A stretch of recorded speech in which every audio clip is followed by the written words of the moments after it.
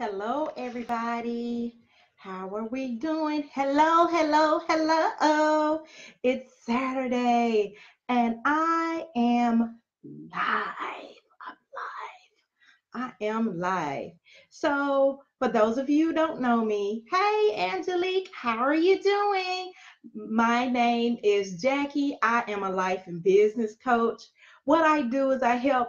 Hey, Norman, how you doing? What I do is I help new and future entrepreneurs build their life, their finances, and their business. So normally I come on certain days. Saturday is not generally one of those days, but live on Saturday. Woo woo! But today, this is such a big topic that I think is vital for everybody. So I needed to come on. I'm on um, several of my platforms. Hello, La Ramsey. Thank you for joining me. I'm on my personal Facebook page. I'm on my group for women that's called Uplift. I'm on Instagram and I'm on YouTube. So wherever you are watching me, make sure that you share this broadcast. Sharing is caring. Don't let this valuable message, hello, how are you doing, cousin? Hello, my coach, how are you doing? Don't let this valuable message stop with you. So today's topic is how to manifest what you want. I'll say it again, how to manifest what you want. And so I thought to myself, this is the perfect time of year to bring this vital topic to the people. To the people. Hey, Shannon, how are you doing? You doing all right today? Hey, Nicole, how are you doing? Thank you for joining me. Anyway, so we're going to get into it. Hello, I am Gleason. Thank you for joining me. I know everybody's saying, it's Saturday and Jackie's on. Yes, she on, because this is important. We're going to get into it. We're getting into it. Okay, so for those of you who have never watched me, I am all about edutainment, okay? So I bring you valuable information to transform your life, but I do it in an entertaining way. Okay, because I'm not boring. Why should my message be boring? Hello, I gotta put a little Jackie in it. Anyway, let's get down to it because I know y'all got a busy Saturday, and so do I. Okay, so number one is get be clear about what you want. Okay, and what I mean is specific, the details. It's like you are the author or co-author of your own story. So in order for you to manifest exactly what you want, you have to have the courage to get more specific. And I mean details. It's just like you writing a love story. You showing love for yourself, for your business. Hello, Gretchen. Thank you for joining me. For yourself, for your business, for whatever goals you want to manifest. Okay, this is the end of the year, right?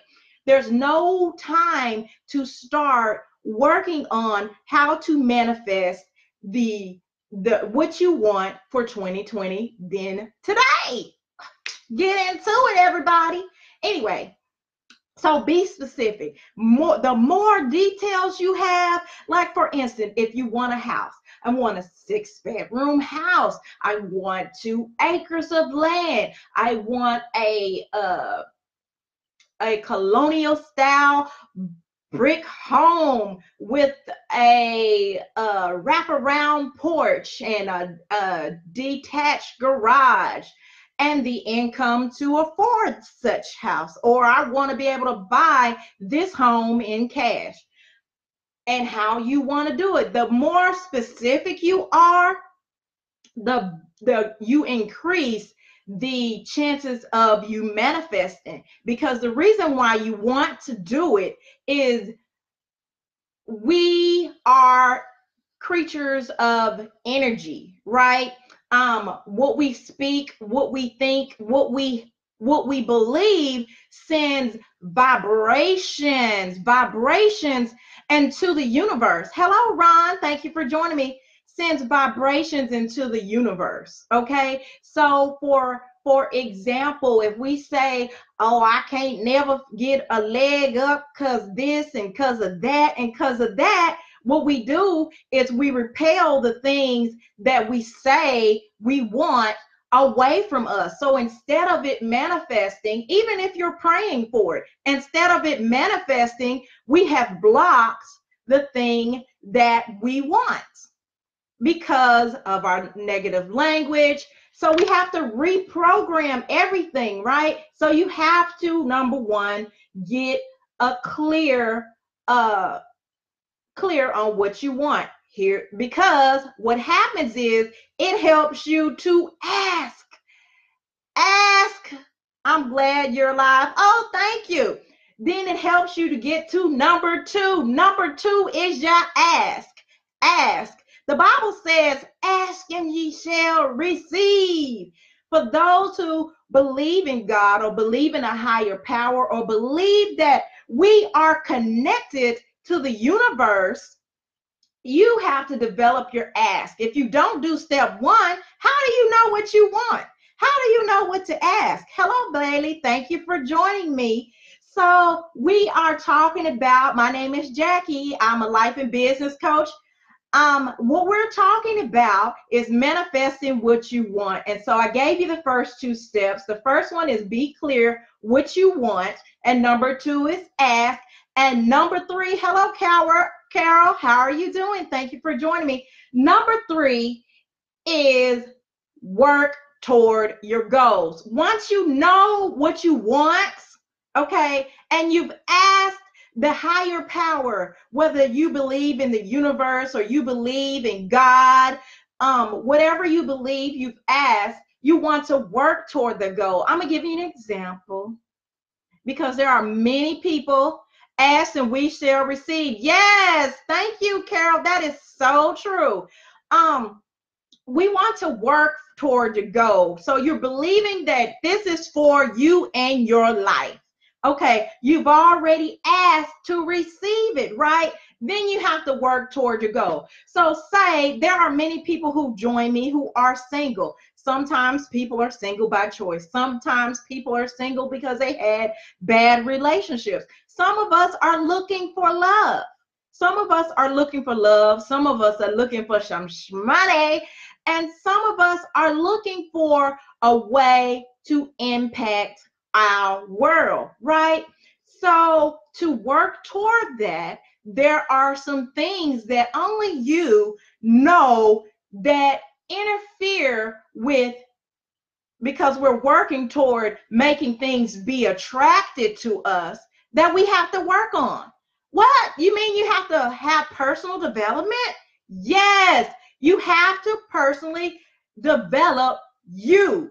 Okay, because you're the only thing that stops you from manifesting everything you want, because everything is there. It's waiting on you to open your arms up and to receive it. And in order for you to open up your arms like this and to receive it, you got to let go of those things you've been holding on to, because they're stopping you from receiving. If you run around with your fist like this or like this, okay, like this, how can you receive something? You cannot receive anything unless you welcome it, unless your hands are wide open. Okay, so the work does that. It allows you to work on your mindset, on your way of thinking, on your life, whatever it is you're working for, do the work. And it all means you're working on you. Okay, so number 4, you have to trust the process. Okay, so scripture tells us it's the belief in things that we have not seen. Okay, hey, how are you doing? How are you doing, Sunshine? Thank you for joining me. Trusting in the process is believing these things are for you. There is many of years, I suffered from that. Like, I believed that things were possible, but I believed for a long time, to be honest, that they were possible for other people.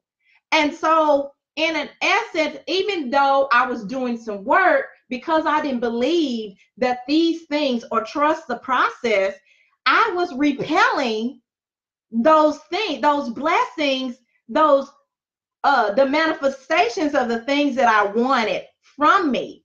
And we have to learn how to attract those things. Number five, receive and acknowledge what you want. Okay. And this involves, what I'm really talking about is, besides the things I mentioned, is scripting. So those of you who don't know what scripting is a way, the Bible says, write it down, write the vision and make it plain, right? So scripting is a way of writing what your vision is for your life. It's like those of you who are familiar with the vision board, it's like a vision board of words. You're writing as though it is already done. Okay, you're writing, and you're showing gratitude. You're showing gratitude. Oh, I'm thankful for the red brown stone that I have been blessed with. It's 7 bedrooms and a basement,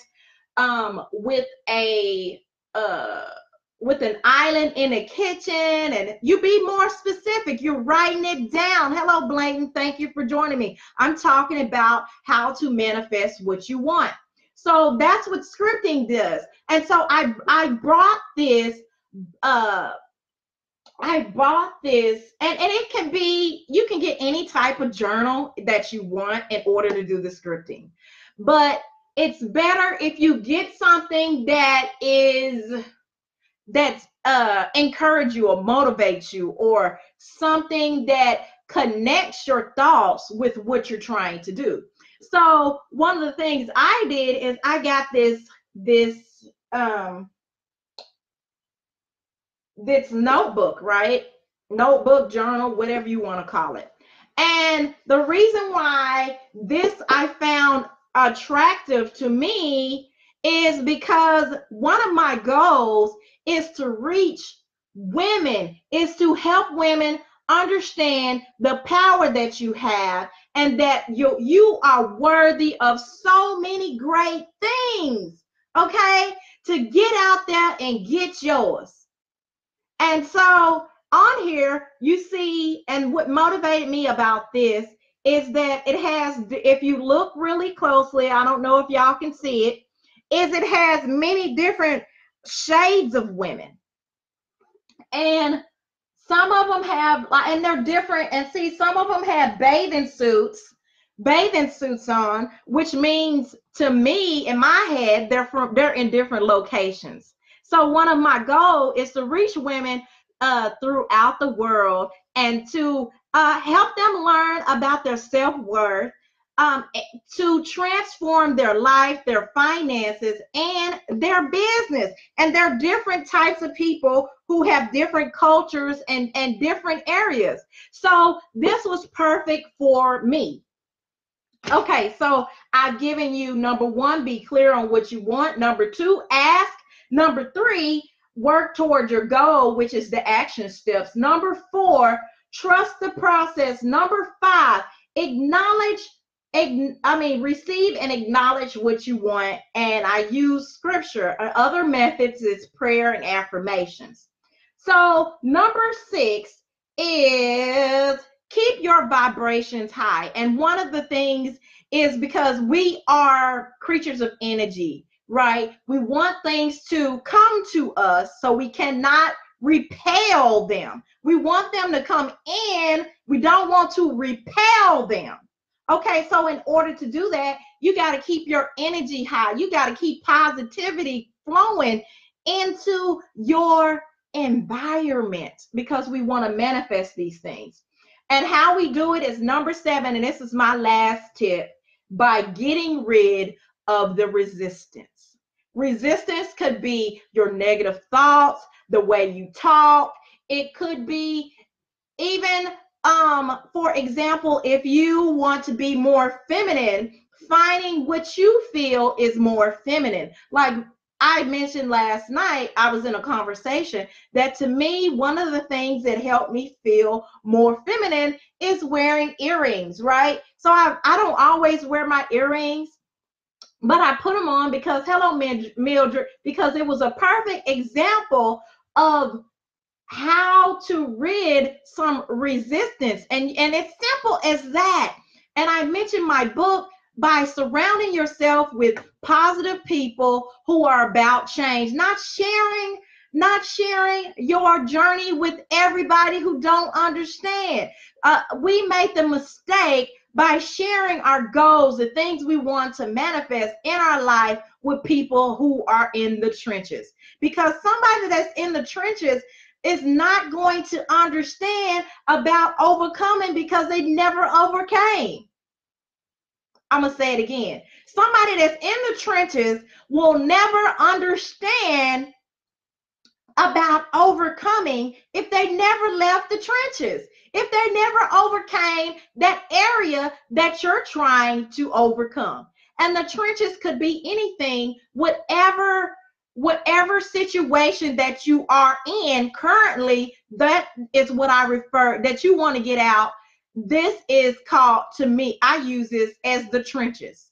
Okay, so if you know, for example, if you know that you are wanting to get married, if being married is one of your things you want to manifest, you need to get around married people. Be like, what? But I'm single.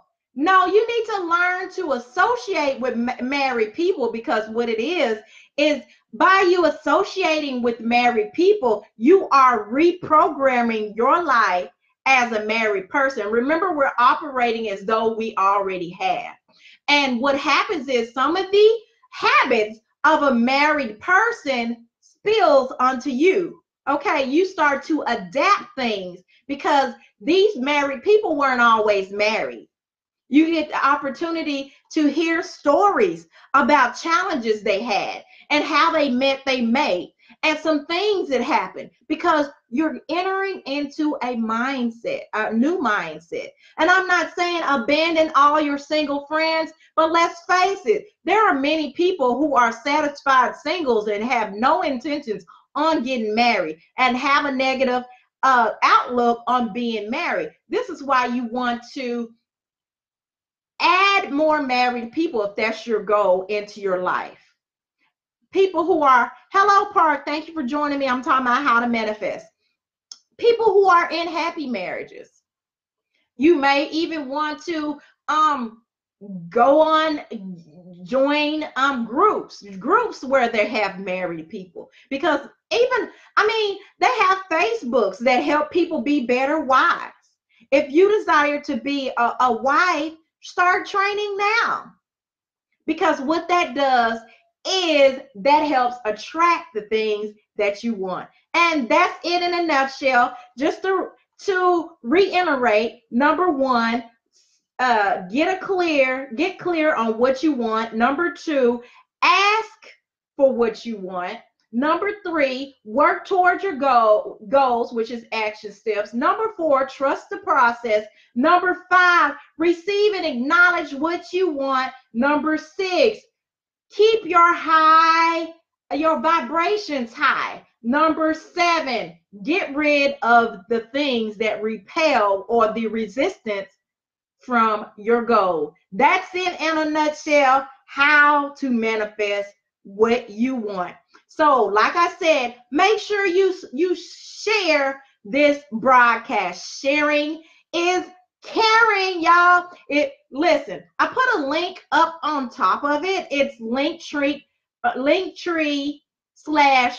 to Victory. And the reason why that's linked there is because, number one, you need to save it. Number two, you need to sign up for a discovery call, because what I specialize, I am a life and business coach. What I do is I help new future entrepreneurs. The three areas that I help you in is your life, your finances, in your business. So sign up and get your life together. Manifest what you want. Sign up today and schedule you a discovery call. Let's manifest what we want for 2020. I want to manifest what I want. If that is you, if that sounds like you want to click the linktree /Ralph 2 Victory, which is also found in my bio, and sign up for your free discovery call today. That's all I have. Thank you all for watching. Thank you for watching the replay. If you're watching the replay, do me a favor, share this broadcast, put hashtag replay so I can say, what up? Okay? And whatever you do, make sure you join me Monday, 5 p.m. Central Standard Time, because there is more for you. Bye, y'all.